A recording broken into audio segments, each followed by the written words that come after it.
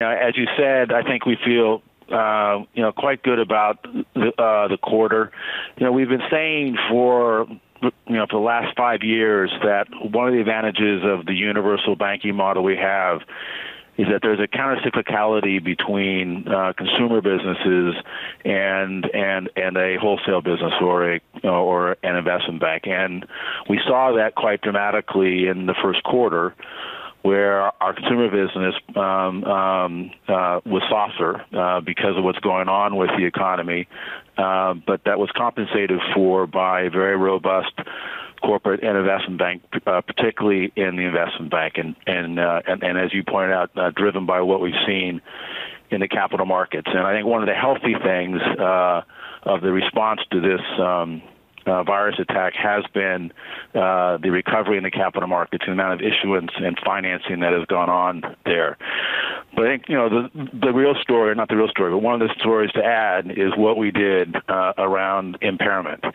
And so we took a 2.1 impairment charge, which is very high.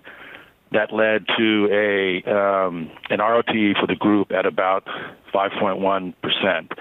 In that, we basically took our credit models that we use for the consumer businesses primarily, and we ran through a very harsh economic scenario in terms of unemployment for the year, in terms of GDP, and that led itself to a 1.4 impairment charge. And so ultimately we ended up with a 5.1% ROTE and a profitable quarter. So we feel good about how conservative we were, but it also ended up with a very profitable quarter. Well, can you just tell us then, because obviously you've modelled this, as you look at the run rate of impairment charges at this point and customers, both corporate and consumer, who look unlikely to repay their loans on schedule, what does that current run rate look like compared to your model? Overshoot or undershoot? We're not seeing it yet, but what we put in our models was a real spike in unemployment, particularly in the U.S., up to about 17% for 3 quarters. A contraction in the short term of the U.S. and U.K. economies around 50 or 40%. So that's how extreme it was. And so that punches out a number of what you might expect in the future if the economy is that challenged. So let's see what will happen. But it gives us, in a sense, a reserve on impairment that we haven't seen yet. And if it doesn't come, we get to release that reserve at a later date.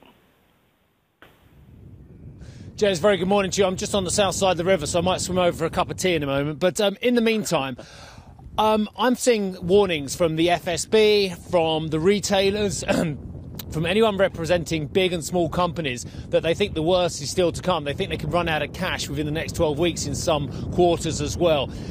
If we get on top of the epidemic, do we have a greater crisis in the second and third and possibly the fourth quarter to come from UK small businesses and UK medium-sized businesses as well? The tough thing to measure here is clearly this is an economic crisis that, we haven't seen for sure since the Great Depression, and you might even compare it in the short term to what they went through. But however, different than in the 1920s, this is being met by a government response of incredible proportion. What the governments in the UK and the US are doing in terms of monetary policy, the Bank of England, the Fed, in terms of Her Majesty's Treasury, in terms of economic policy, it's just extraordinary. So we're going to watch 2 tsunamis hit at the same time. And so to predict how those 2 tsunamis are going to play out is really tough. I think the challenge really is more, a year, 2 years from now, is how will we all pay for this?